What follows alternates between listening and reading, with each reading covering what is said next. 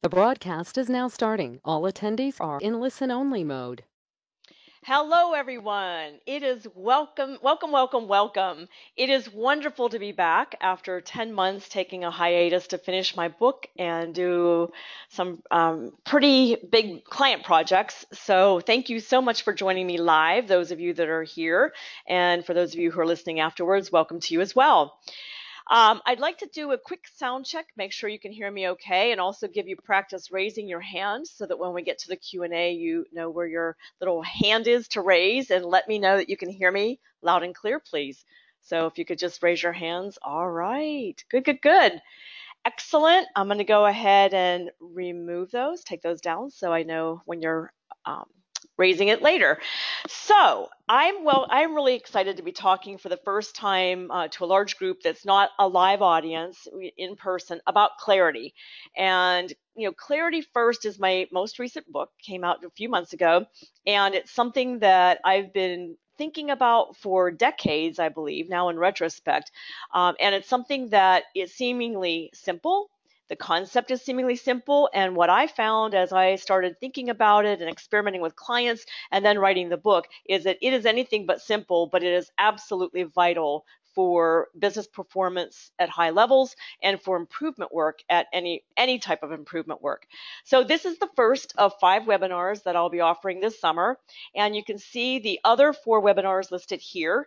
You can go on our website. And by the way, I am in the process of changing our business name from the Karen Martin Group to TKMG, which stands for the Karen Martin Group. So you can either use the old URL, ksmartin.com or tkmg.com. Both get you to the same place. And there's a registration area there for each of the 4 remaining webinars. And yes, I know many of you have said, why do I have to register for each one individually? It's not my design. I wish you could just register once for all of them, but it's how GoToWebinar is set up, and we have found them to be the most reliable provider so far of webinars. So there you go. We'll go into a deep dive. Today will be a bit of an overview, and we'll touch just briefly on each of these topics, and then the rest of them will be a deeper dive into 1 or 2 of the topics as the case may be. I hope to see you for all of those as well. As usual, all webinars are recorded and they will all be available on our website, on YouTube, and on Vimeo, and on SlideShare. So it's in all 4 of our major social media sites. Okay, so the first thing that people ask me all the time is, why clarity, Karen? Why did you even write this book? Well, some of you have read The Outstanding Organization, and some of you will remember that in The Outstanding Organization, I talk about the 4 fundamental behaviors that are necessary in order to achieve outstanding performance. And clarity was one of those 4 behaviors, and so I view The Outstanding Organization as a prequel of sorts to Clarity First. In The Outstanding Organization, what was interesting to me was that the 4 fundamental behaviors or conditions that need to be set in an organization: clarity, focus, discipline, and engagement. Of those 4, clarity received the most emails from readers, the most kind of diverse and deep questions around clarity.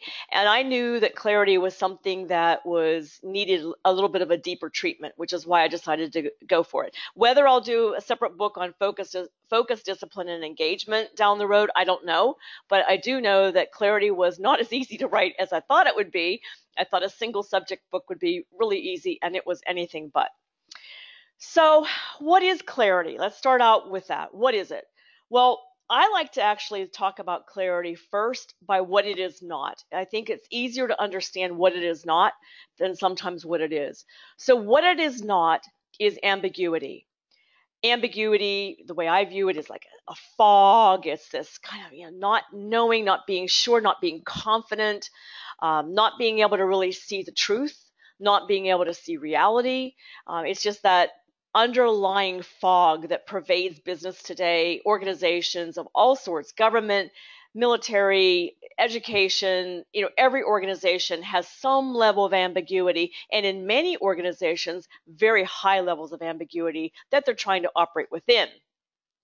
So ambiguity is the opposite of clarity. Now, what does ambiguity do? Well, for an organization, the biggest risk is ambiguity leads to missteps, errors, and rework. So you can take it all the way from in healthcare, which is life and death often, people dying due to medication errors or surgical errors.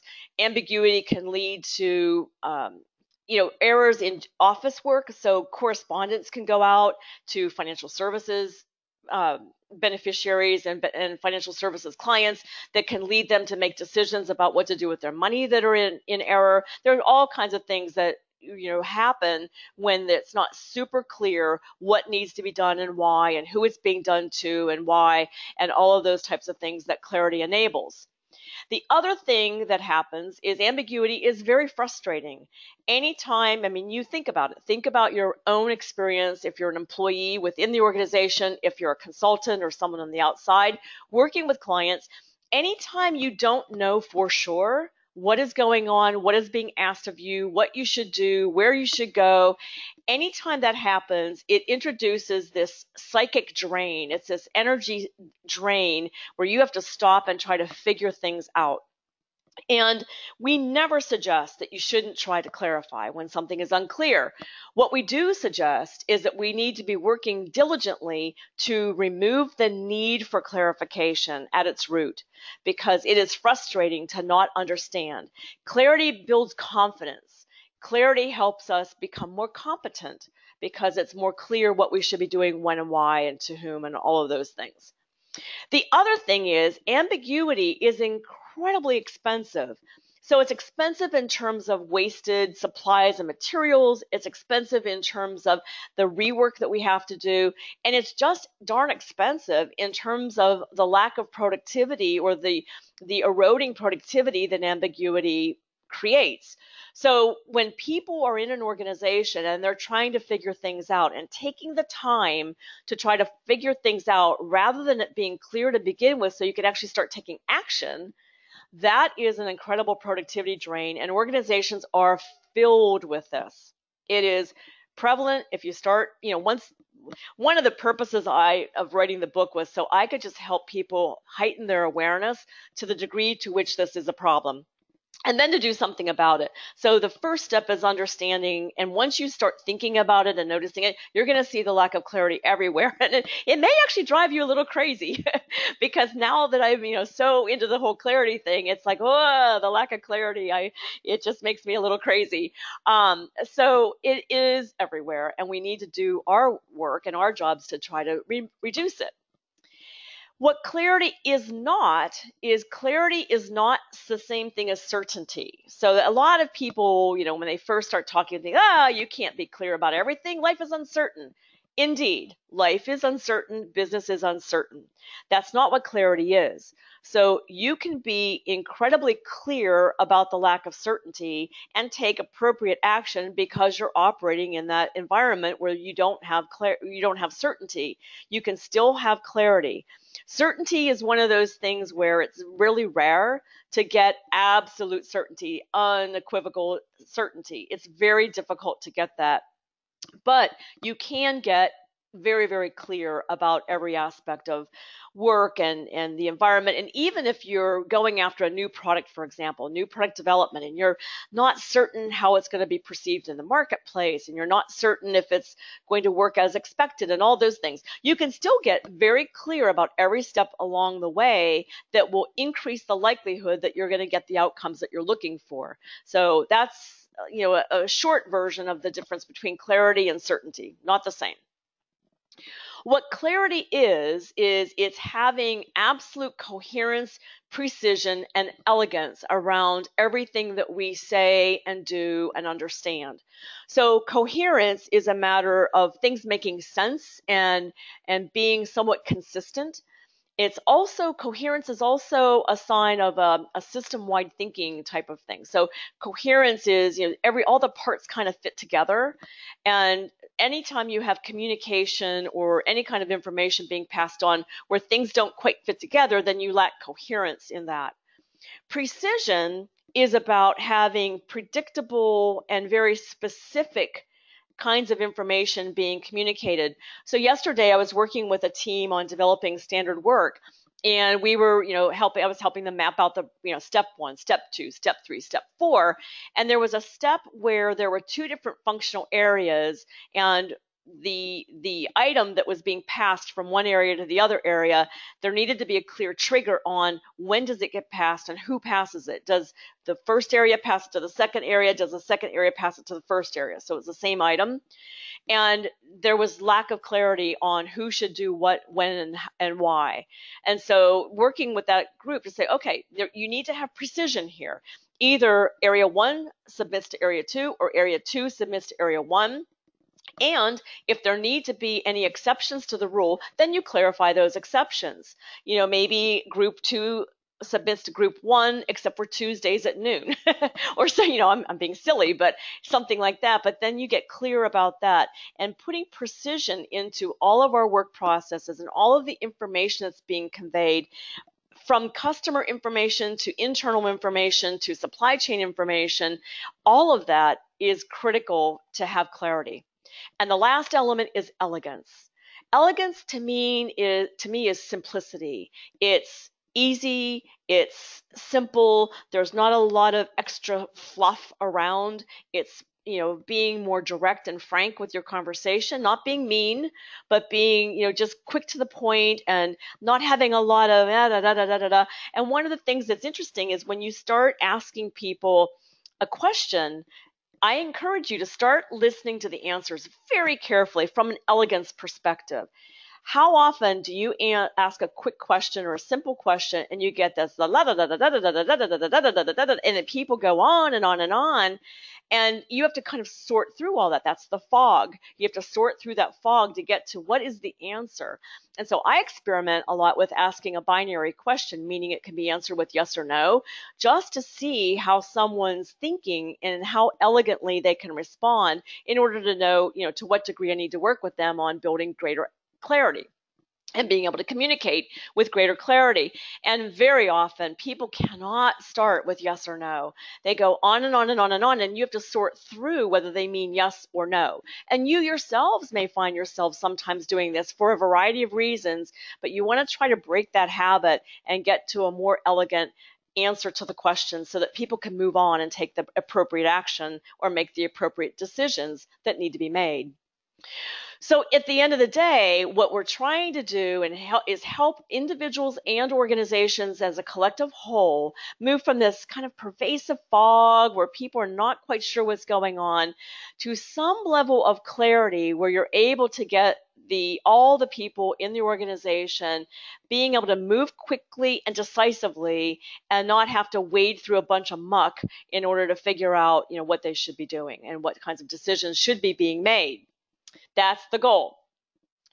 Now, I'd like to talk about, what actually happens in organizations. That's the ideal. Now, what actually happens in organizations, and this is one of the most disturbing cases I heard of when I was researching the book. And what happened at Fukushima Daiichi nuclear power plant in Japan, many of you may remember this, was that on Friday, March 11th, 2011, everyone goes to work thinking it's going to be a beautiful day and everything's going to be fine. The operators of the plant were doing their normal morning work, and then the morning starts getting a little bit later, and of course they've got meetings and emails and phone calls, and life is going on just as normal. At 2:46 p.m. on Friday, March 11th, 2011, a magnitude 9.0 earthquake hit the plant. The good news was the plant survived and it didn't seem to have much damage. But an hour later, 3:42 p.m., a 15-meter tsunami hit the region. And then there was another one 8 minutes later. And this is when things started unraveling. All 3 of the units that were operating at that time of that earthquake lost power. And a few minutes later, the station was in a complete blackout. Not good. Really not good, because the organization had very good, robust, the ability to withstand earthquakes, and they had great processes for what you do in the case of an earthquake. They did not have the infrastructure. The plant could not handle the effects of that type of a tsunami, which is basically 15 meters or 49 feet high. They couldn't withstand that, and there were no processes for what to do in the case of a complete blackout because no one thought it was possible. So contingency planning was definitely part of the problem. Another part of the problem, however, that resulted in lots and lots of people having to be displaced from their homes permanently, many of whom were exposed to nuclear radiation because the next day, the first of many explosions occurred, and there was nuclear waste that was, put into the air, and all these people in that region, not all of them had been evacuated. In fact, many of them had not been evacuated. So now they're being exposed to nuclear material. And what the research found when they started going back and reenacting, the steps in what happened, was that the word core meltdown had been banned from the vocabulary by leadership.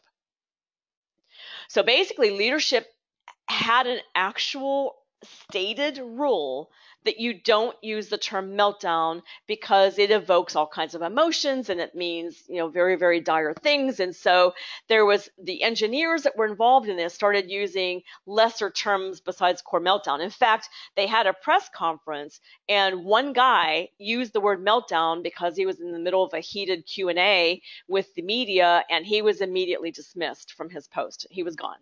So this was a big deal. They banned the word meltdown, and many people now believe that ban, that lack of clarity of language, is what allowed the whole progression of events to get as bad as they did, to the point where now no one is being very clear on the number of deaths that are directly related to the nuclear plant versus the tsunami itself. Some say the low end is 573. That was one report I read. Some say 2,000. And then one recent report I read said that they believe that there'll be 5,000 deaths within a 10-year period or a 15-year period that are directly due to being exposed to to radiation. So these are directly nuclear poisoning, radiation related deaths, many of which probably could have been avoided with some simple processes and clarity around the language that they should have been using. So that was the most dire of all the different circumstances that I read in the biggest ticket, because it's now being priced at billions of dollars to repair all of this. Now, that's a serious case. I wanted to share with you kind of a lighter-hearted case. And this is, I moved to Santa Monica a few years ago. I actually just moved to Dallas, Texas. So this was 2 years ago. I moved to Santa Monica, and there's a pretty bad parking problem in Santa Monica, for those of you who might know. It's very, very crowded. And so I was going to the grocery store my first day there, and I went round and round the block several times and finally turned the corner. I'm like, yes, a parking place. So I pulled up, and this is literally the signage at my parking place. And so I parked, and then I got out and said, now, can I really park here? And I stood there and I looked at it for a good 5 minutes trying to figure out if in fact I could park there. And I concluded I could, but I didn't have high confidence. I wasn't quite sure if I really could park there. And this is just an example. When you start looking around, you see this lack of clarity all over the place. And it takes time and effort, and it robs us of our productive time that we could be doing other more meaningful things and adding value to both our families, our society, our communities, and to our customers. So it's everywhere. Well, what does it take to operate with incredible clarity? It takes two fundamental mindsets, and one's a mindset of humility and operating with humility, and one's a mindset of curiosity and operating with curiosity. Let me explain. So if you think about when we're born as little kids, there's no doubt that kids are incredibly curious beings. They are, what does a 2-year-old say all the time? Ask their parents, why, mommy? Why, daddy? Why? And when are we going to be there? And all those things. There's a lot of curiosity. But what happens is, well-meaning parents who are tired or overworked or juggling too much will start getting a little impatient with those incessant questions. And so little by little, the impatience starts coming through either implicitly or explicitly with parents saying, stop with the questions already. And then kids get into school and their teachers do some of the same things. And then they become employees, and they start getting that curiosity tamped out of them as well. So that does not feel good. To know that you can't be curious, it does not feel good. And what happens is we get programmed, many of us get programmed from the time we're very small, Fast forward to now we're adults. Fast forward to we're now leading teams where we're leading improvement and we're carrying forward all of that programming we got as kids that curiosity was bad. And then you add to that things like curiosity, Curious George. What happened with Curious George, one of the most famous kid stories? Well, he always got into trouble when he was being curious. And then you have things like, sayings like curiosity killed the cat. That curiosity has gotten a pretty bad rap in the world, and this is not good. And so, as leaders, as improvement professionals, part of our job, a big part of our job, is to reignite that curiosity that got tamped down and drummed out of us as kids. We need to bring it up. We need to give people a safe space to become curious again. And when people become curious again, they light up and the world looks like it's all in color again. Curiosity is a beautiful thing. And curiosity is what makes for great problem solving. Curiosity is what makes for good leadership ultimately. So it's our job to help stimulate or re-stimulate that curious kind of innate sense that we've always had. The other thing I want to talk about before I get to humility is cognitive biases. So your cognitive biases are things that we carry around a lot, and it's just the way we think for various reasons, often based in fear.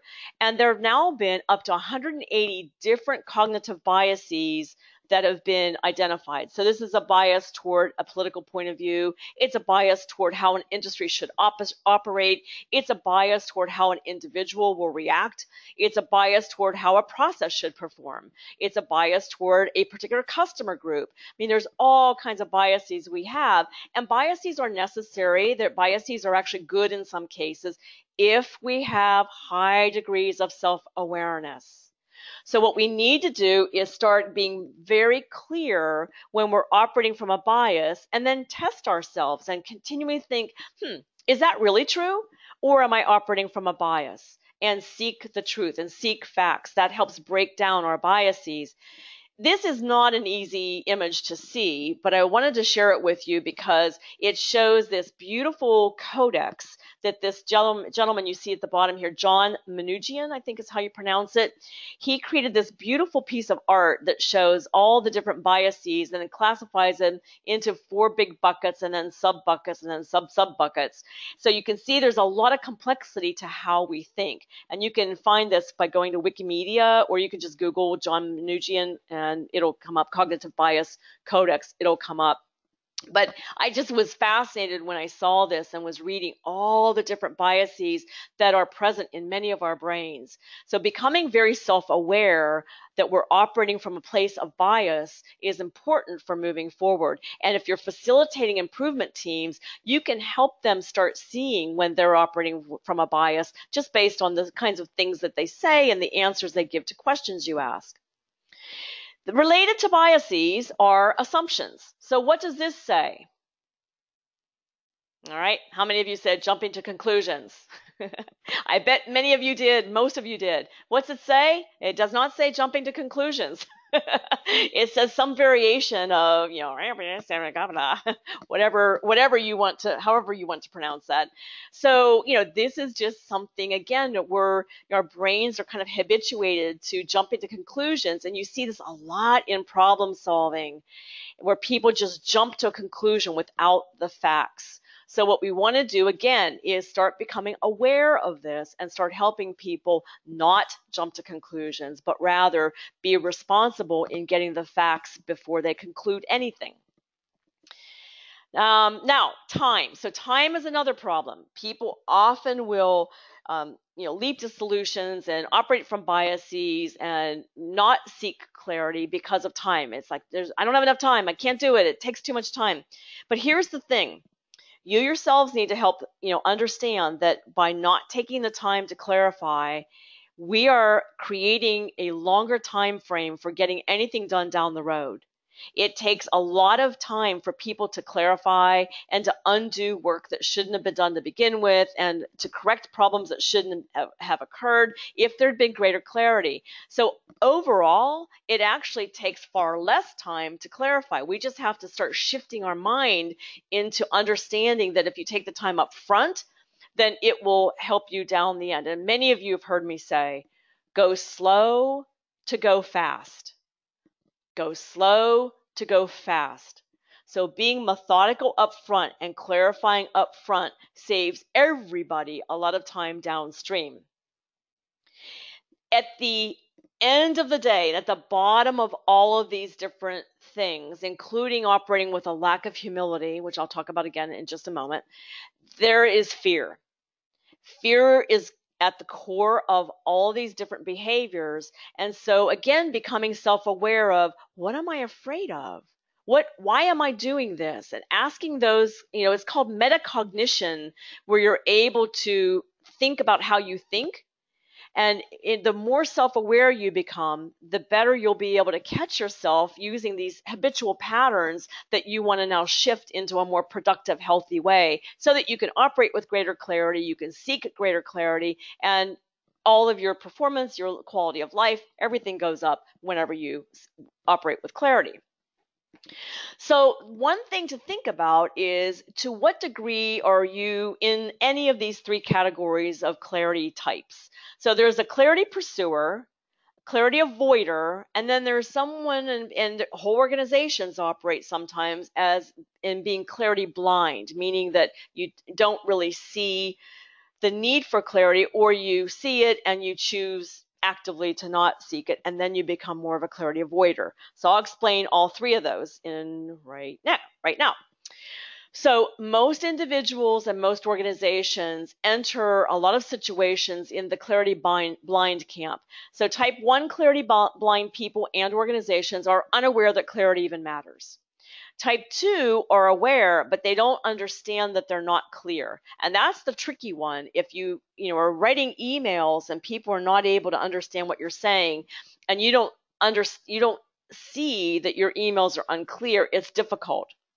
So one way to start breaking that habit is to have others give you feedback about what you're writing and give you feedback about what you're saying, and continually check for understanding by asking people if they, are fully clear on what you're saying. And tone matters. So this isn't saying, are you clear? Not that. But, checking for understanding.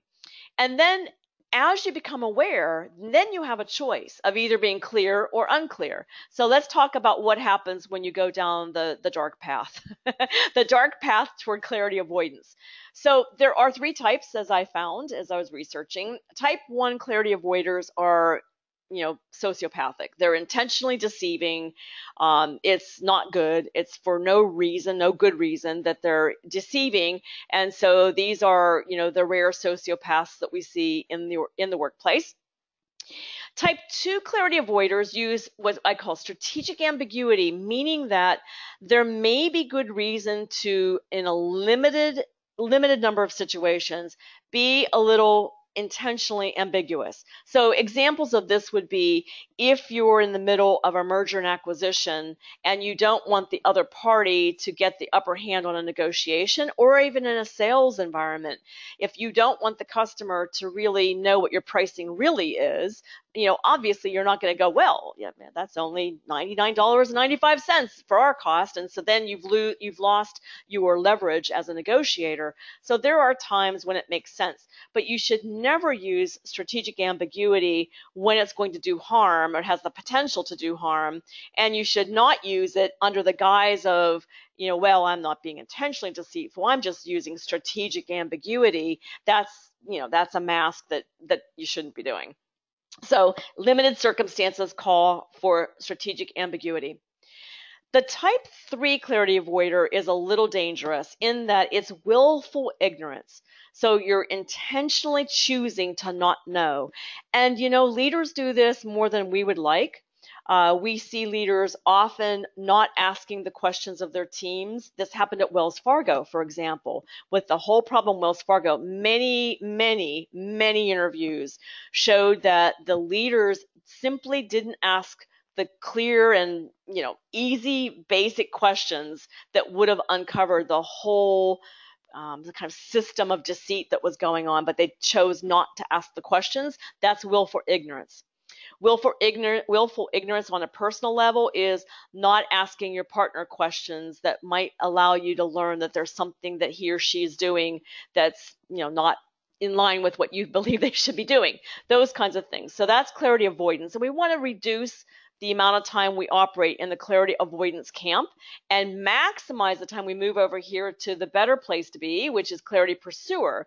So a clarity pursuer is consistently pursuing clarity, both as an information provider and as a recipient. So they're an equal opportunity pursuer and looking at it from both directions and doing everything they can to be clear both directions. Now, I want to go back to clarity avoider. So strategic ambiguity also applies to personal relationships when someone's asking you a question and it would be incredibly harmful or hurtful to be super blunt with them. You can soften the bluntness without lying, and you can deal with it directly by talking with the person about why are they asking that question, and start getting into the why behind things helps you be able to avoid getting into that awkward strategic ambiguity phase so that people can hear the truth more often. So those are the three different buckets, and we all kind of flip back and forth in these, but most people operate primarily from one place or the other. And you need to think about how you are at work versus how you are at home, and at work how you are with peers versus with subordinates or leaders above you, or we do flip around, and we want to just make sure that we're being as honest with ourselves and moving toward the clarity pursuing bucket as much as we possibly can. So let's talk about organizational clarity.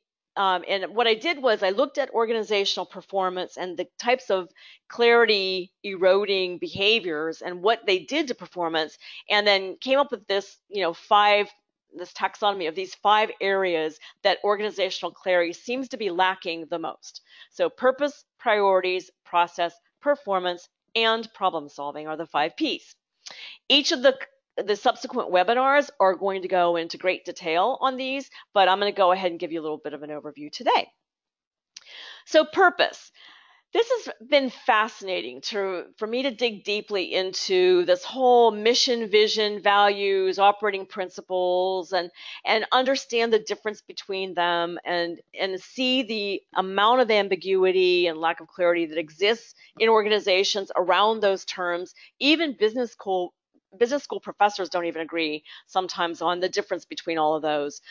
But, I take the position that, mission is good to be clear about what you do. And a vision is good to figure out where you want to be in, 5 or 10 years, and what you want to be, how you want to be serving whoever you serve. That's good as well. But what's lacking in almost all organizations is a very, very clear purpose for that organization existing. So why do you do what you do? And, I started really playing around with this years and years ago when I read Simon Sinek's book, Start With Why. And that book actually inspired my title, Clarity First, for this book, was kind of inspired with Simon's Start With Why. So why you do what you do becomes the great glue to attract employees and keep employees in the organization, team members, associates, whatever you want to call them. And it also is an attractant to customers as well when an organization has a strong sense of why. So here's an example of what versus why. So I asked a very key leader in a tire manufacturer who, is a really sharp guy, why they do what they do. And he answered, to produce high quality tires. And I said, well, that's what you do. You produce tires. And he goes, yeah, but why we do it is because we want them to be very high quality. I said, so I'm going to challenge you on that. Why you make high quality tires goes deeper. So this is where you have to take what an organization does and start looking at what is the effect of what that product is, whether it's a service or a good. What is the effect of it? What does it do for the customer? And it's often emotional. So some of you may remember in the Outstanding Organization, I said value is a verb, and value is also emotional. So the issue with the tires is yes, it's a high quality tire, but what it's doing is it's enabling someone to safely and reliably and with high confidence get from point A to point B. And that feeling of safety and reliability and confidence is the emotional, underpinnings of why that organization exists.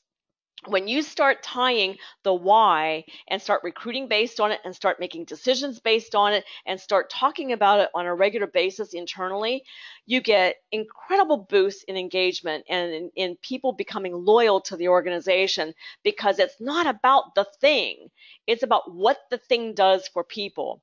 So I break it down in the book in Clarity First for, the first level is what do you do? So what good or service are you providing? Then what do you really do? Meaning what problem or problems does your good or service solve for a customer? And then why do you do it? That's when you get to what your purpose is.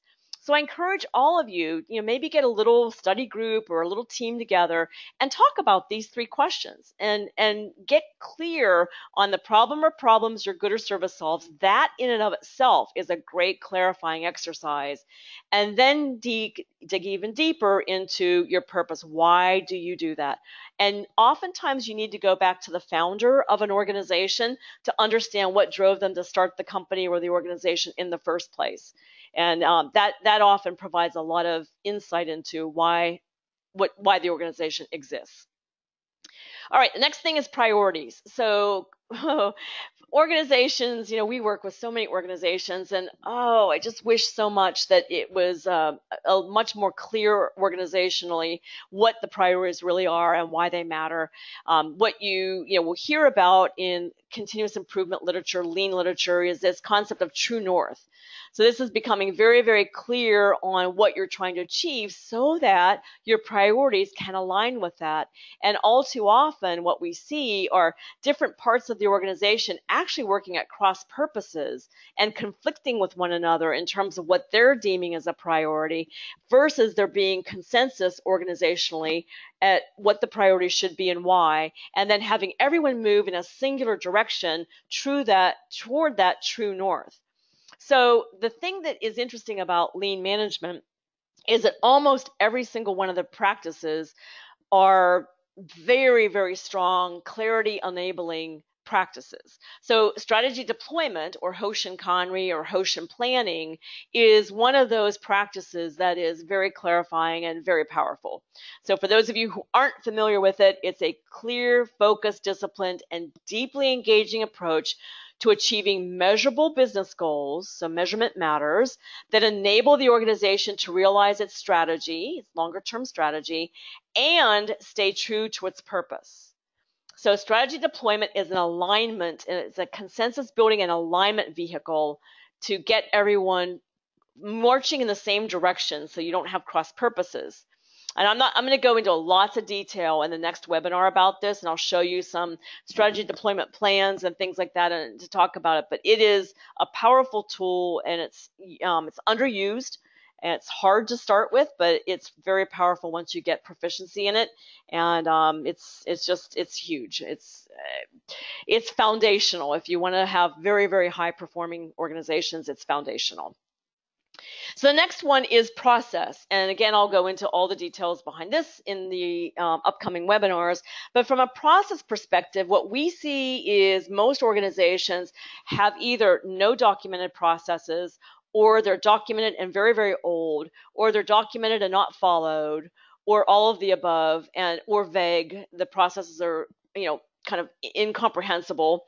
And so we really need to work a lot on process. And, it's kind of weird that we've been talking about process for decades and decades, and we still see the, kind of novice, elementary level of process sensitivity and process adherence and process awareness in organizations. It's kind of shocking.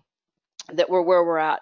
But so, at a high level, understanding how your value streams perform and getting clarity around that, and then using that clarity to drive improvement, that is absolutely essential to get very, very clear on that. So there's, lots of ways to learn about value stream performance, and mapping is only one piece of it. You use the map in order to have the conversations that need to be had. And then the outcome of the mapping is typically a transformation plan. And that's the real important part. It's not the map. It's the map is the means to getting that transformation plan together and having leadership consensus around what needs to happen across the value stream to improve performance. So that's one level of clarity that you need. The other one is at both a value stream and at a process level, starting to use, if those of you who aren't already using this metric, it's key. I mean, we find Mike Osterling, who co-wrote several of our books, he and I kind of worked on this together, and he calls it the hidden beast, which I think is such a great description. It's the hidden beast in organizations who don't measure percent complete and accurate, meaning the percentage of time that work that's produced by, let's say, person or department or work unit number one, the degree of time that work is passed to number two, the recipient or the customer of that work, and they're able to do whatever they do without having to do any form of rework. And here we define rework as correcting, adding, and clarifying. Bo Keat and Drew Locker came up with the first two in their definition in their book, The Complete Lean Enterprise, that rework is correcting and adding information that should have been there. And Mike and I added clarification way back in, 2005 maybe, and we've been using that ever since. And we find that clarification is more prevalent than even correcting and adding in many settings. And so basically you're asking, what is the quality of the output that becomes the next person's input? And then you look at the percentage, and this is a subjective, but it's a subjective answer that's answered by people who are experts in the work, what percentage of the time they have to do some form of rework. And you start finding the degree of ambiguity that exists in information as it's being passed down a process. And so then you can do root cause analysis, and you can, put a countermeasure in place to improve the quality, which improves everyone's experience of the work, and then ultimately the outcome of that work. Another thing is standard work. Again, we've been talking about standard work in the lean community for 2 decades at least now, and yet we find that standard work isn't well written, it's not accessible, it's not well used, if it exists at all. And the time has come to get serious about this. Standard work is key. You can't manage an area if you don't have standards by which people need to operate and someone monitoring that and then continuously improving it. So standard work for all key processes that's current needs to be put in place. It's almost like this, parable of the blind men that are, touching different parts of the elephant, and they only see what they can see right in front of them. They can't see the whole thing. And without clarity of process, we'll never be able to operate well as an organization. Always will cost more money to run the business. It'll take more people to run the business. It'll take more heroics to run the business, and you need to get really clear about process in order to have a well-oiled machine. So they need to be documented, current, followed, consistently monitored, and regularly improved. Those are the 5 criteria for robust process management. All right, next is performance. So let's talk about this. Imagine that you're at a football game, or pick your favorite sport, and there's a scoreboard with nothing on it. Imagine how unsettling that is for you to not understand what the score is, who's winning, in this case, what quarter it is, who has the ball, how many yards are there to go, all of those key things that allow people to know what to do. Having a scoreboard helps you know what to do. So in your car, you've got a dashboard. The dashboard tells you what you need to do. If your fuel goes down, you need to fuel up. If your temperature goes up, you need to find the root cause of that. All of those things are critical in order to feel confident that you know that you're doing the right work and you're getting the right result. So imagine, going to a football game, and it's not even just the audience and the referees rely on the scoreboard, the team members, the quarterback relies on the scoreboard, everyone relies on the scoreboard, and yet in business we somehow think that we can operate without scoreboards. Doesn't make much sense. So what we need to do, and I go into great detail in the book about level 1, 2, and level 3 scorecards, or dashboards, you can call it any of the above. Level 3 scorecard would be a high-level organization scorecard that has the key performance indicators, KPIs, that matter most at the top level of the organization. And then you might have a division or a business unit scorecard or scoreboard, and then you might have department or work team level scorecards. So this enables everyone to see where you're at and what needs to be done. And it makes it clear and unequivocal what's going on so that people know what action needs to be taken. And you can't run from the truth. When scorecards are not visual and on walls and they're in a computer system, people sometimes think, woohoo, we got a scorecard. It does not matter if it's hidden in a computer. It's like it doesn't exist. So it needs to be out in the open for everyone to see. Another thing about performance is that we are sometimes operating in a fog about data, and yes, it may be difficult to get data, but to try to run a business or to make improvement without any data at all is a bit risky. In fact, it's a lot risky. And so this is an example. This is only one of many examples that I put in the book that show what you can do with clarity. In this case, this was a real customer, and this was a customer that had high confidence that they were staffing to demand, and yet they kept getting all these queues building up, WIP, work in process. And we could see pretty quickly that they weren't staffing to demand, but we had to show them that they weren't staffing to demand by getting the data. And you see this big disconnect between when the patient, this is healthcare, when the patients are arriving and when the physicians are available, and then when the physicians were actually scheduled to be available versus the blue lines being when they were available. So pretty big mismatch between patient arrival and physician availability. And we see this over and over. Another thing with performance is being very, very clear about what performance you're going after. So what is the target? And this is a controversial one, but it's one that I include because it is controversial, is that it's provocative, is that sometimes we think that we always want to be moving in the kind of common sense way. Like we want to see the number of reported safety risks go down, right? Not necessarily. When you're first implementing an improvement to an area, if there's been an environment of fear and if people have not felt safe reporting it, then you may actually want to see an increase in the number of safety violations that are reported initially. And then as you get more clarity around the true current state and then can do robust root cause analysis, then of course you want to see that number go down. So, sometimes having those tough conversations with leadership and saying, the right thing to do is actually see this number go up, even though that's counterintuitive to where we want to go. Initially, we need to see that in order to know that we're reducing the fear so we can start uncovering more of the safety risks. So this is something that we see a lot, is being clear about what direction the target needs to go in initially.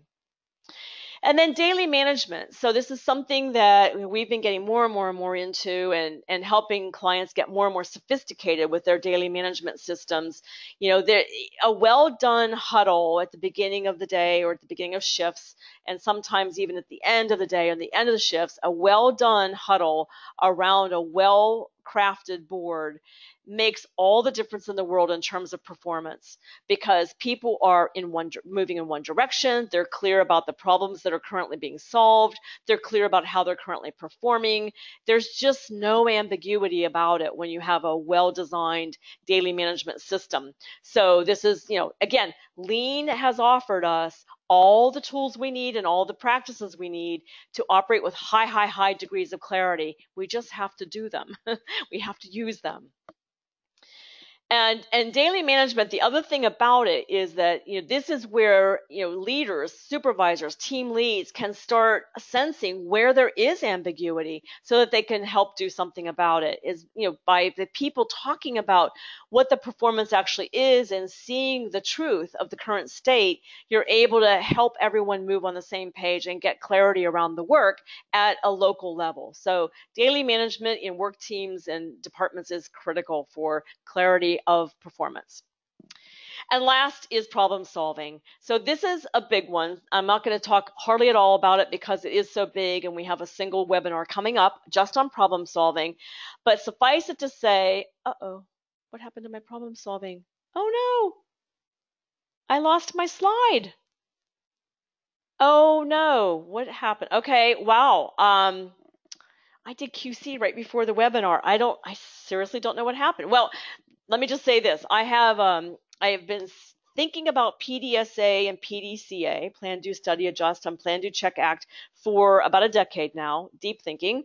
And I've concluded that people are still as unclear about what the P, the D, and the C, and the A, or the S and the A mean as they were, several decades ago.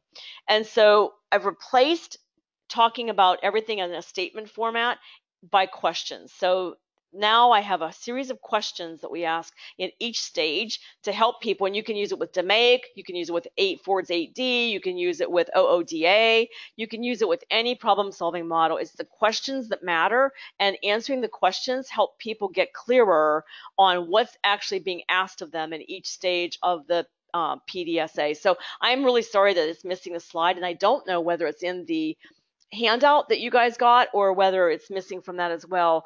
Maybe I just didn't do a save as. I'm really sorry about that. But we will talk about it in detail on the problem solving webinar. So finally, that's all the organizational clarity, and those 5 Ps are the different areas that organizations need to be clear in. But no level of organizational clarity occurs without all of its leaders and all of its workers starting to operate with greater clarity as well. So one of the things that we are getting very, very interested in is this concept of mindfulness and getting people able to operate where they're very present, they're aware, they are in a safe environment to raise issues and surface problems, and operating with that. So you think about your level of awareness and mindfulness, and think about how you can start contributing to your organization having greater clarity, and then also maybe talk with your leaders about their role in operating with clarity, and start asking clarifying questions, more clarifying questions than maybe you even thought you needed to. Start experimenting with that. Clarity Pause is something that enables you to operate with clarity where before you hit send, you think about your email and think about whether you've had the ask up front. What do you want? List that first and then give the background. I just got an email from someone that is super long, and I'm reading this email. I had no clue what the guy wants me to do. I don't know whether I'm supposed to make a decision, if I'm supposed to take an action. I have no clue. I got all the way down. It was like 2 screens of email, and the very last thing said, "So could you please let me know?" And then he finished the sentence, and I'm like, oh my gosh, I wish I would have known that up front. I just spent 2 minutes reading your email and had no idea. So it's important that we all work toward greater clarity and pass that on. It's a gift. We want to pay it forward, pass it on. So at the end of the day, what we want to do is create work environments where everyone can operate with high degrees of confidence, and high degrees of confidence helps build competence. And through that level of clarity that we infuse in the organization, you can really have this very liberating, much more engaging and fulfilling work environment that helps people go home at the end of the day feeling like, hey, I really contributed. And that wasn't too shabby. It was a pretty good day. And we can start getting rid of the drag that sometimes people feel at the end of the day. So there's a Clarity quiz. It's a free quiz that we're offering that you can take going to clarityfirstquiz.com, which helps you see where you rate and where your organization rates. And I encourage you to take that, especially if you're going to take the next series of webinars. That would be helpful to know where you're currently at, get your baseline. And I invite you to buy the book for greater detail as well. And it also would help us with, probably some deeper questions at the end of the webinar. So I hope those of you who got it are enjoying it. And it was a hard book to write, but I'm pretty proud of it. I think I did a pretty good job. So you'll be the judge. You're the readers. So thank you so much. Let's move to a few quick questions here. Go ahead and start writing your questions in, and or you can raise your hand and I will take some verbal questions. And those of you that are going to scoot off real quickly, thank you so much for joining, and hope to see you on the other webinars. But don't scoot. These questions are usually really good, so stay here. Okay, comment. Ironic that HR professionals are advocating to do away with performance reviews as people don't value them. In reality, it's one giant lack of clarity space, fewer time, cognitive biases, etc. Well, so I actually am with HR professionals that are doing away with performance reviews in the way that they've currently been done. So what I don't enjoy is I don't enjoy seeing an organization do an annual review. So it's a batch of one time a year. Everybody has to wait the year to get any feedback, because after all, that's what leaders do, is they wait for their, the performance reviews. And it also doesn't give people real-time feedback, which is critical. So what I'd rather see are managers being given and leaders being given more time to actually lead and manage their teams and be giving real-time feedback. And that level of real-time feedback helps boost clarity much better than waiting for an annual review. So I don't think that anyone is suggesting that reviews are not necessary. It's the way we've been traditionally doing them that has some elements that aren't as effective as doing different kinds of performance reviews. Next question. You mentioned a handout. Where do I get that? Several of you said it. It's actually on your control panel. It's at the bottom. There's a handouts area, and it's a PDF that you can download. So you should be able to see that on your control panel, where it has, all the different controls. Sound, raising your hand, it's on that same panel. You raise your hand, that type of thing. Okay, Karen, I think that this webinar is about how to prepare project charter before Kaizen event, or preparation before Six Sigma, or I'm going to skip that. I don't understand that. No, that's not what this webinar is about.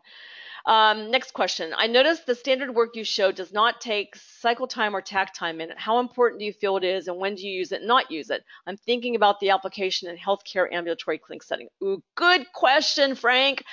So takt time is very, very important and very, very valuable anytime you've got a production environment. So this is where you have this cadence to work being done. And anytime you've got that, you've got to use takt time. Takt time becomes a little less helpful in an area where you've got very, very high variation and you have workers that are juggling lots and lots of different types of work, many of which have differing process times. It's less easy to use it, and so we tend not to use takt time in those environments. Now, with phlebotomy, which is what that standard work was, in that case, you actually can do takt time. You've got the number of patients who need their blood drawn, you've got the time it takes to draw on average one patient, then you can do the takt time pretty easily once you factor in the distance that the phlebotomists have to walk. So you can use that. I actually don't include takt time in standard work. Usually the process design itself, a flow chart or a work breakdown structure, that's when we would put things like takt time. I hope that helps.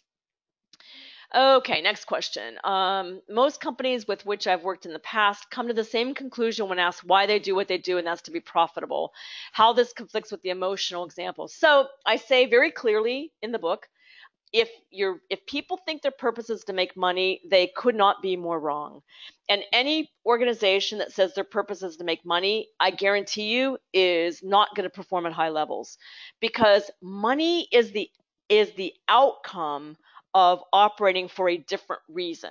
And if you operate with purity, and clarity and consistency around that reason for existence, the money will come, assuming you price correctly, and assuming that it's a service the market actually wants. The money will come. So money is an outcome. Money is not the goal. The goal was to provide a service. And this has been talked about for decades in business literature, and companies and leaders that don't get that, I won't even take a client if they think that their purpose is to make money. So yeah, I could go on and on about that. But let's go on. More questions. Oh my gosh, so many good questions. The value stream future state map is only half the picture from a manufacturing engineering perspective. So there are things that known as value stream segments, and it is legitimate to map a value stream segment and then connect the various segments to a larger value stream. In the service sector, which is what that's from, it's actually a pretty big value stream, and so to try to do it all at once would be a little bit unwieldy. So you can do value stream segments. The next question, could you comment on the idea of not needing managers and your idea of clarity? Yeah, Noah, I think you need managers. I didn't say that. I hope I didn't say that. What I don't believe is that managers should be managing people. I believe that they should be managing the work and need to become process experts to a large degree in order to manage the work. So I talk a lot in the book about internal improvement professionals and the risk I see of organizations over relying on that team to be the process experts. And you don't have to have a black belt to be a process expert. It helps to have the additional analytical abilities that a black belt has, but managers need to understand how to craft and document processes. That's a C-level leader, chief doesn't necessarily need to know that, but managers are close to the work and they do need to know that. When you get very, very well designed and well managed processes, the work takes care of itself. So you actually don't have nearly the perceived people problems and all those things, because it's never about the people. Rarely is there a people problem that's really a people problem. It's almost all a work system or a process problem that leads to the perception that it's a people problem and the people are not performing. So, we're out of time. I'm so sorry. I'm so sorry that we didn't get through. There's such good questions. Let me just see if there's one more to run through really quickly.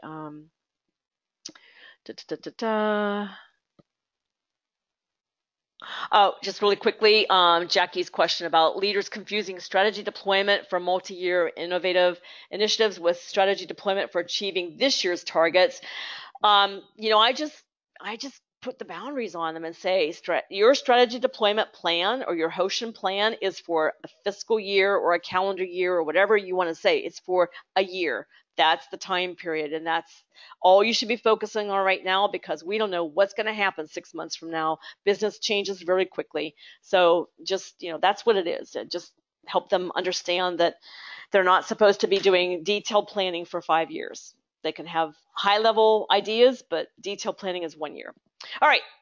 Thanks so much, everyone. I hope to see you. Don't forget to take the Clarity quiz to see where you're rating, and I'll see you in the next webinar. Have a great evening or day wherever you are. Bye-bye.